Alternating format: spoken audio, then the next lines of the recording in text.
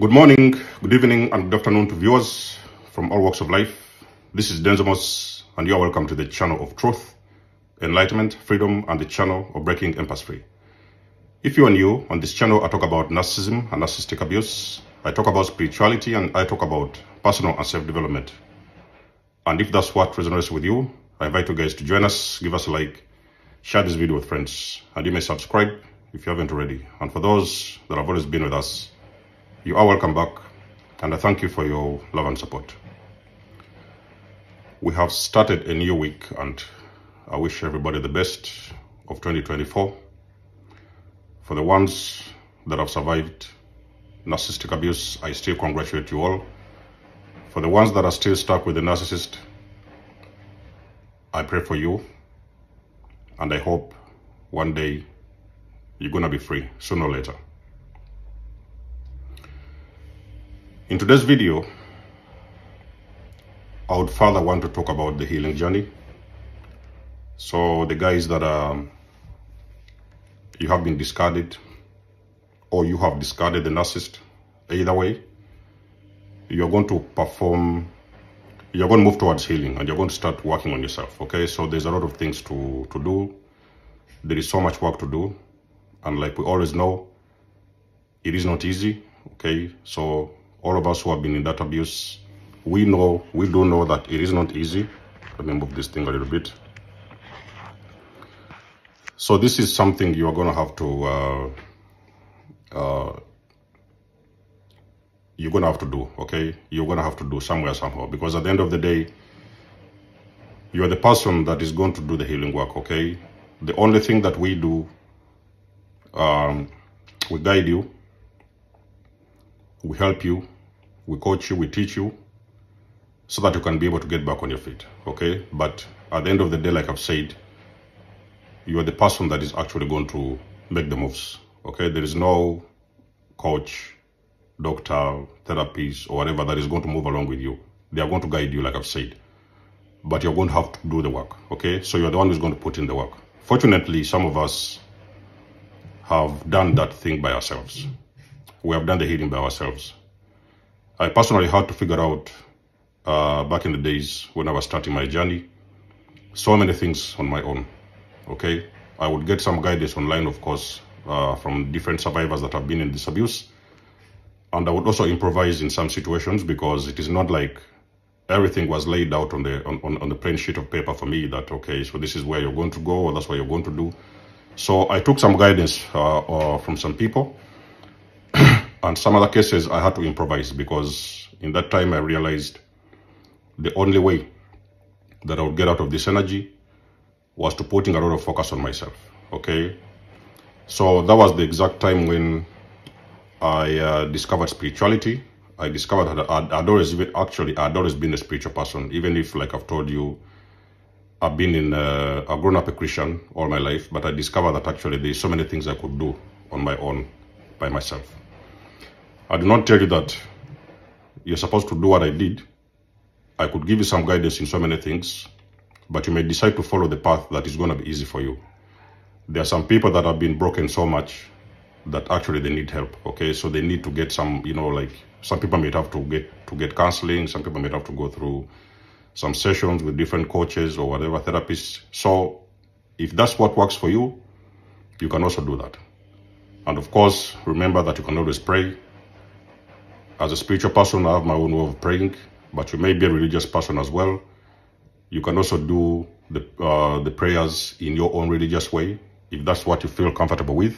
Like I've told you guys, I do not have any issues with religion, even if I'm not a really religious person. Everybody can handle this thing in their own way that actually works for them. If something doesn't work, you can always improvise and try something else, because like I've said, there is no direct means and there's no direct procedure to healing. There are some things you can do to start your healing journey, but everybody is going to be different, because we have all been dealing with different types and different categories of these personalities, okay? Now, the narcissist, first of all, is very important to know as well, which I think you already do. They never had any good intentions for you. So they had the narcissist had a mission, like I've said, to break you down, which most likely they have done, because you will usually start to recognize that you've been very deeply broken when you decide at one point to step out of a narcissistic abusive relationship, entanglement, or maybe it's family members or whatever, you know what I mean? Now, most of the times the coaches have told you, ladies and gentlemen, to go no contact. One of the biggest elements for me, and for the most people that I know that have done the healing work, we have had to, at some point, especially in the beginning of the discard, we have had to go no contact, okay? This no contact helps you and protects you from the narcissist, because it is the only way you can be able to detach further and further, even emotionally, from these people. You will usually start, of course, by detaching physically, but me personally, I remember by the time I went through the discard, I'm talking about the final discard, I had already checked out emotionally from this person, okay? So the only thing what was remaining in those next couple of days, I think it was like 2 or 3 days, it was just left for me to physically remove myself from this situation so that I can go on my healing journey. You have to understand, ladies and gentlemen, the narcissists want to see you in your worst state. They want to see you crying. They want to see you broken. They want to see you very vulnerable. They want to see you suffering. Sometimes you might get cases where you will see, you will get cases where you will see the narcissist is telling people, you have always been the problem. Look at him. He's over there crying. Look at him. I remember seeing some pictures back in the days when the narcissist actually would record me some of the times when I was in my worst state, okay? This is what the narcissist wants to see. They want to see you in pain. They want to see you in fear. They want to see you in resentment. They want to see you in the worst state possible, because like we guys already know that these people, they feed off of that kind of energy, okay? So they like to see people who are deeply suffering. Now, the reason why we usually tell you to go no contact, actually I've even advised some people, you really need to stay away from social media, okay? You have got to stay away from social media, especially if those individuals, they know your social media pages and everything, which of course they do, because you've been with them for a very long period of time. So they know your Facebook accounts, they know your Instagram accounts, they know whatever, maybe if you have a TikTok or whatever, they know all your online accounts. So most of the times what I would advise when you've started the healing journey for yourself, at least even for the first 3 months, you need to deactivate those accounts. It is very important, ladies and gentlemen, deactivate those accounts. Don't give them access, because we already know that those people are going to be stalking you afterwards. They are going to keep on coming around secretly, sneaking into your social media accounts and checking what you're doing online and the things like that, what you're posting and the things like that. So they want to keep an update on how you're doing with yourself, because remember that they are waiting for you to get somewhere on your healing journey so that they can find a way to sneak back into your lives, okay? So do not let that happen. Get away from social media, okay? Because usually post-discard, in the first, I could say, weeks or months of discard, because of the pain that you're still going through and the traumatic experiences that you've had, a lot of people are going to start posting these sorrow stories, or this and what, the breakup and this and that, you know, posting a lot of stuff about yourself. Do not post anything. For the first 3 months as a victim and survivor of narcissistic abuse, I recommend very strongly, get away from social media, deactivate your accounts for about at least 3 months, and focus very, very hard on yourself, okay? Like I've said, your healing spot will be your safe zone. It will not be your comfortable zone, but it will be your safe zone, because that is where you're going to start building your life step by step, okay? You're going to have to start from scratch. And the narcissist wants to see the old you. They want to see the suffering you. They want to see the one who is in pain. They want to see the one who is crying. They want to see you're going out there putting the sorrow stories, telling everybody what things, you know, things that happened, or, you know, you're telling all these people, mutual friends and family members, what usually happened with you, and all these kind of things. And when they are tapping into that conversation, it's giving them some kind of fuel, okay? You detach from the narcissist. You go and work on yourself. And you're supposed to do this in an environment where you do not have access to those individuals. So I'm assuming that at this point, you have blocked them and they no longer have access to you. So they don't even know where to find you. When I was moving away from the narcissist, I remember that in the first 3 months, actually, I kept my healing spot for myself. I did not tell them where I was living at that time. I didn't want them to come around stalking and driving around and checking and things like that. So I made sure that I closed that door, and I made sure that I did not tell them where I was in that moment. So I was very, very desperate for this healing to happen, okay? Especially for the most of you guys who have got children, you have got to get to that point whereby you're desperate to heal, okay? Healing is the only one which is going to drive you and put you in a better position in life, okay? So don't show the narcissist if the time ever comes, because of course after some couple of months you're going to realize that you're doing better, you're glowing, you're doing better, you're more healthy, more probably you have got your finances together, you've got everything together. Don't try in those moments to have any form of contact with the narcissist, because you are going to be showing them the old you, okay? That is what they wanted to see. They don't want to see the healed version of you, especially in those first couple of months or whatever. Could even sometimes take up to a year. Do not show them the old you. Don't let them see the old you. Ladies and gentlemen, I can promise you, the narcissist has not let you go. It is just a matter of time before you're going to see them sneaking back into your life. So they are very comfortable seeing the old you. They do not have anything to do with the new you. So when you go out there, for example, and you've been doing some work on yourself to heal, and they now start to see you glowing and doing better without them, it is going to make them feel guilty, because now they are going to realize that they were the problem in your life.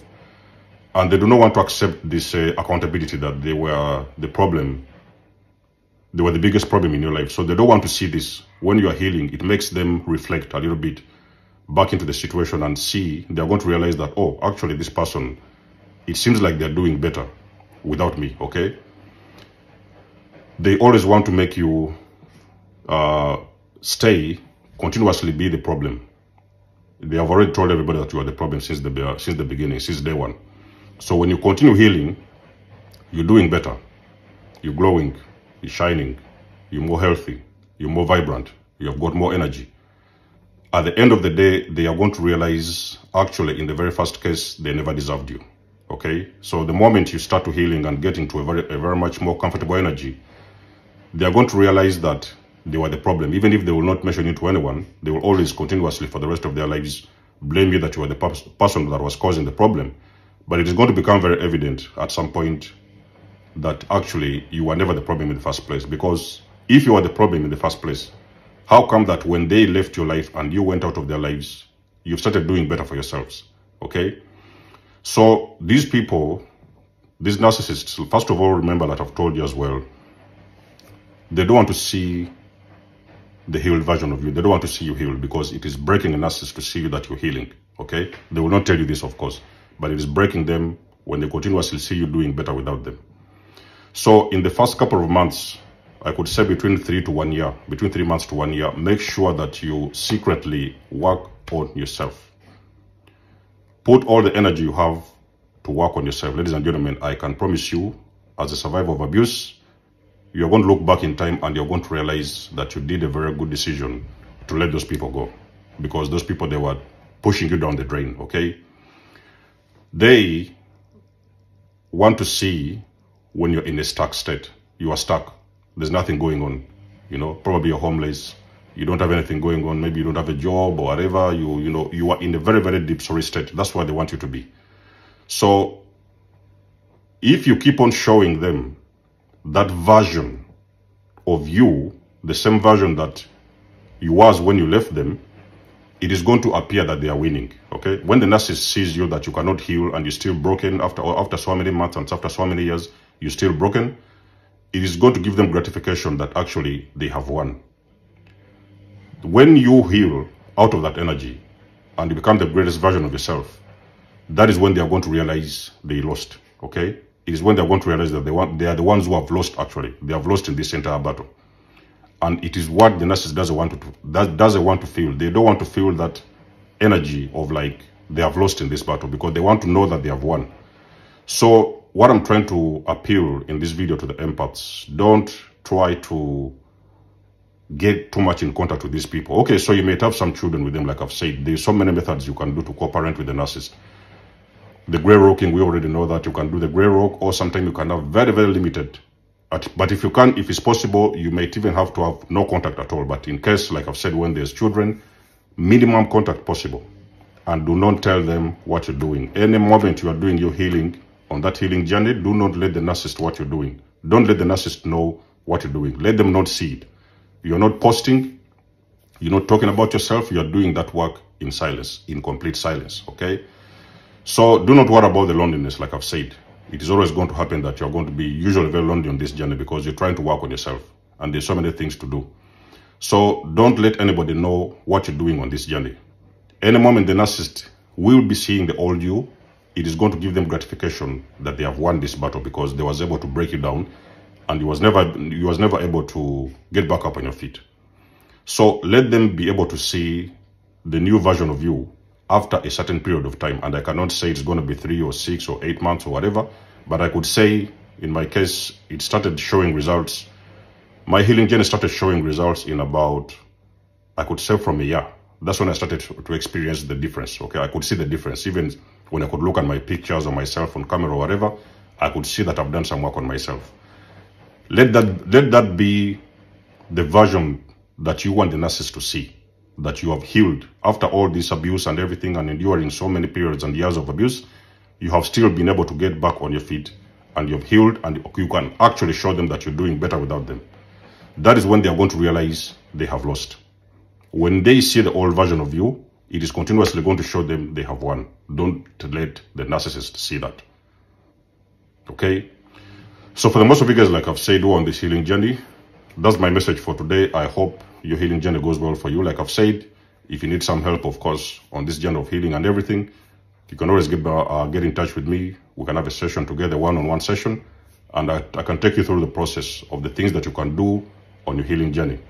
Believe me, some of the things may not make a lot of sense, but I can promise you, within a short period of time, you're going to see a very big difference in your life. So let us know what you think about this video in the comment section below. You guys know that I do love and appreciate your support. Like I've said, you can book a session. For those of you who want to donate or support my channel, everything you need, you will find it in the description below. And until then, I will catch you guys in my next one.